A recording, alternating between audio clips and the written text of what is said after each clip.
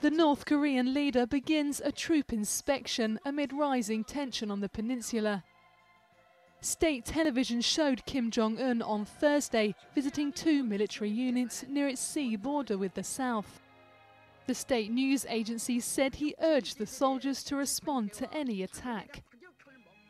The footage was released as the United Nations approved new sanctions targeting the North's nuclear and missile programs. South Korea's defense ministry welcomed the move and said they are ready to act if provoked.